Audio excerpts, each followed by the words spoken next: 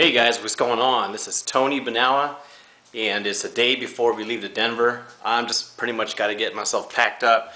Actually, got to go into the store get a bag to actually put all my stuff in. I'm the type of guy that actually just backpacks. I don't really check in a bag.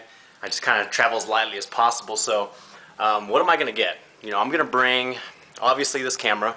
For a still camera, for video camera, and the reason why you want to do that is because you want to take as much video as possible, with the leaders.